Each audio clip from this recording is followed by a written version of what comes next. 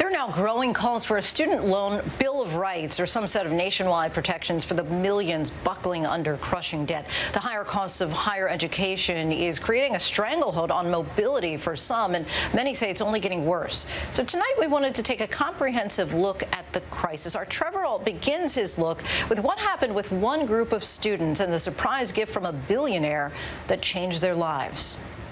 To celebrate.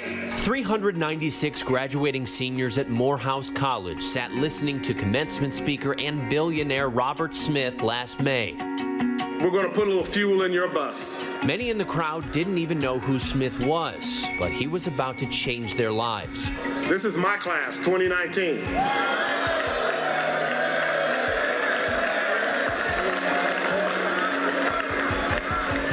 My family is making a grant to eliminate their student loans. With that gesture, $34 million in student debt was wiped away, including that of Eli Kirkland. I'm not gonna lie, there was part of me that was like, man, I really don't even want to be here, but I'm not mad no more. Eli wasn't even supposed to be there that day. Financial aid issues had kept him from graduating the year before. After getting behind on credit card payments and his parents taking out loans to help, he was ready to leave Morehouse with more than $100 grand in student loans. Instead, he left with zero. I was just spending time with my degree. Wait, your debt-free degree? Debt-free degree. Coming later. When that happened, my credit score, first of all, went up tremendously. I just have so much more freedom. I'm not handicapped to that bad credit. Well, congrats. I wish I was in your position. Jordan Randall, class of 2020, did not get a billionaire commencement speaker. He didn't even get a commencement. Congratulations. With coronavirus sending everyone home, his family put together this humble, socially distanced gathering in the backyard.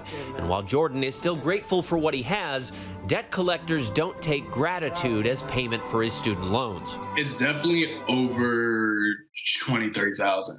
But I almost feel bad saying that because I've literally said that and some students have laughed at me and I wish I had your case, which is sad. Moving in, getting my new car, trying to apply for another credit card, just doing those typical adult things have been a lot harder. Both Eli and Jordan, fresh into the workforce, say the system of higher education needs to be re-examined. That exorbitant college costs may be putting those who want a degree in a position where they can only get ahead if they're bailed out by a billionaire.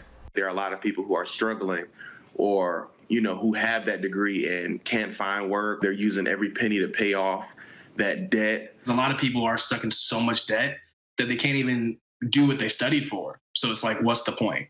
In the midst of the pandemic, Jordan and the millions paying student loans have some temporary relief. In March, the congressional relief package suspended federal student loan payments and collections and waived interest. To help our students and their families, I've waived interest on all student loans held by federal government agencies. President Trump has since extended that through the end of the year.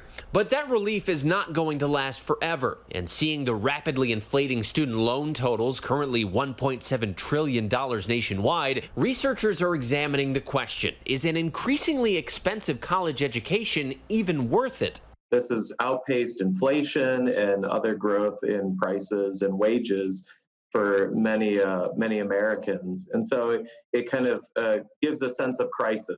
Lowell Ricketts is lead analyst of the St. Louis Fed Center for Household Financial Stability. And while he says, yes, college is still a worthy investment, you have to be smart about it because the payoff isn't nearly as guaranteed as it was a generation ago. The returns relative to the generations that came before are starting to weaken when it comes to wealth. And it's even more striking for graduates of color. According to their data, for Black Americans born as early as the 1960s, having a college or postgraduate degree was statistically insignificant to their wealth.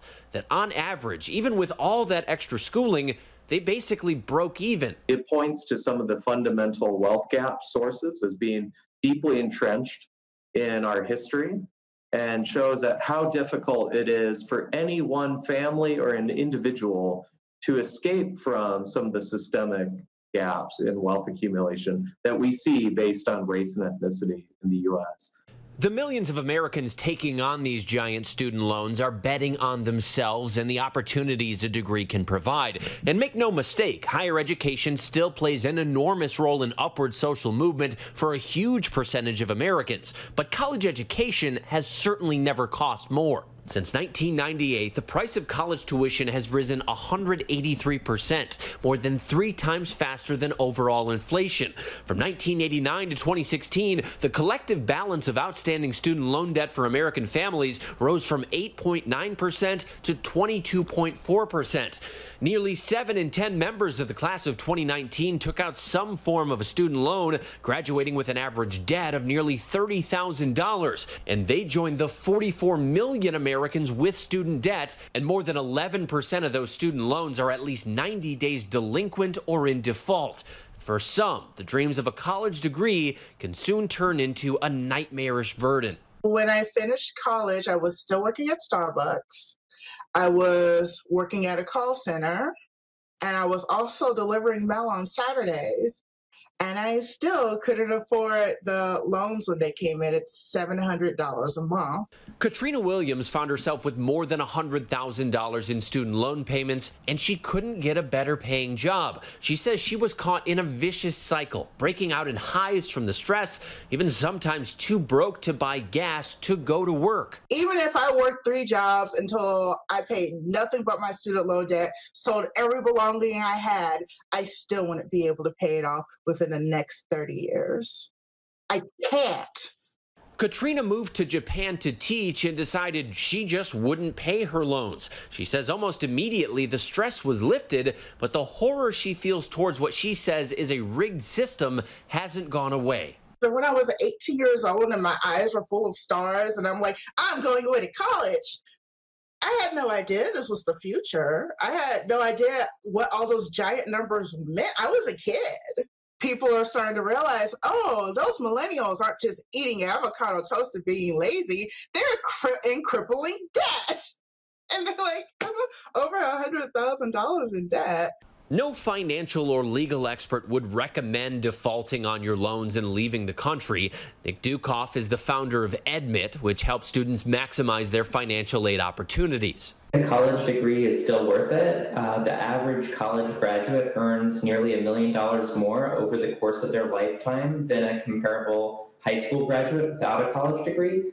So generally speaking, it's worth it, but the devil is always in the details. For students looking to go to college, he says it's essential to know the financial implications ahead of time, just as you would for buying a house or a car. And if you're already in mounting debt, exhaust every available option, like income-driven repayment, to minimize the burden if you can. Make sure you understand what options are available with respect to addressing your student debt.